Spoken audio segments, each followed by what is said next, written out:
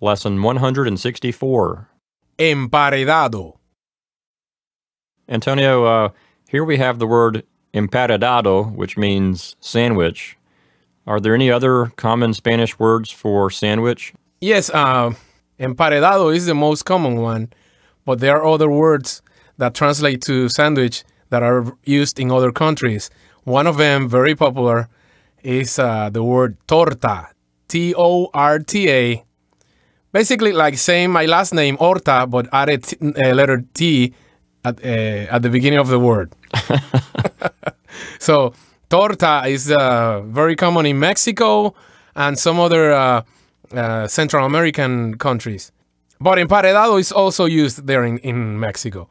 Another word that they use, you're going to like this, is the word sandwich, which really is the word sandwich, but with a very strong Latino accent. That's also a very common word in Latin America. Sandwich? Yeah, just like that. So it's like saying burrito. Well, it's not really burrito, it's burrito, but you guys just say it with a very strong American accent. Same thing applies for sandwich. Sandwich. Okay. Okay, let's go over our exercises together. In number 1, yo almuerzo means I have lunch. Un emparedado means a sandwich. Todos los días means every day. So number 1 will say, I have a sandwich for lunch every day. In number 2, él quiere means he wants. Un emparedado de pavo literally would say a sandwich of turkey, but we'll translate that as a turkey sandwich. So number 2 will say he wants a turkey sandwich. In number 3, we have a question, and the question involves formal speech. Usted and quiere together would say, you want. Of course, here it's a question, so we'll really translate it as, do you want? And un emparedado de pollo means a sandwich of chicken. Of course, we'll really translate that as a chicken sandwich.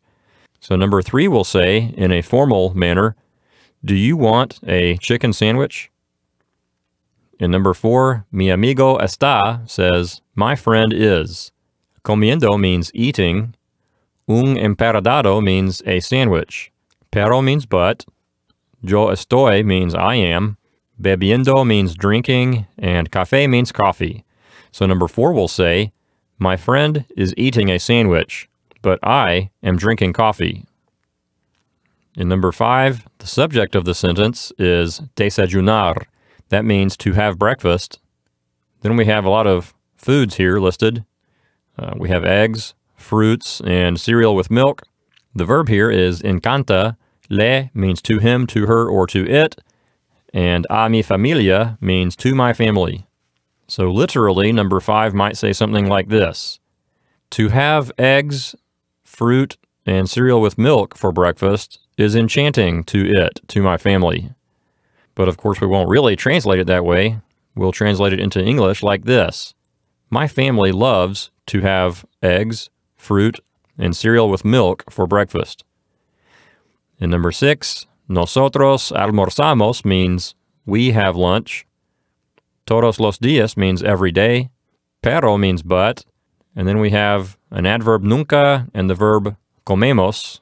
Comemos means we eat. Nunca means never. And emparedados means sandwiches.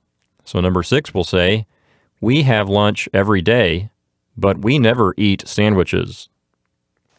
In number 7, yo tengo sed is an idiom that means I am thirsty. Y means and. Quiero means I want. Beber means to drink. Jugo de naranja literally means juice of orange, but we'll really translate that as orange juice. So number 7 will say, I am thirsty and I want to drink orange juice. In number 8, the subject of the sentence is leche. That means milk. En su café means in her coffee. We know that su means her because it's referring to a mother, a madre. The verb here is gusta. Le means to him, to her, or to it. No negates our statement.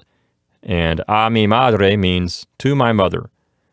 So literally, number 8 might say something like this. Milk in her coffee is not pleasing to her, to my mother. But what it will really say is, my mother does not like milk in her coffee. In number 9, I means there is or there are. Un emparedado de pollo means literally a sandwich of chicken, but we'll translate that as a chicken sandwich. In el comedor means in the dining room. So number 9 will say, there is a chicken sandwich in the dining room. In number 10, tostadas is the subject of the sentence. Tostadas means pieces of toast. Of course, in English, we'll just translate that as toast. Tus tostadas will say your toast.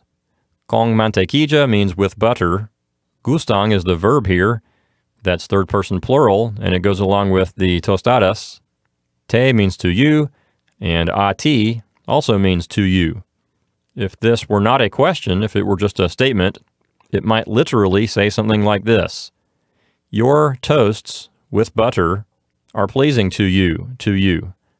But we'll really translate this question like this. Do you like your toast with butter?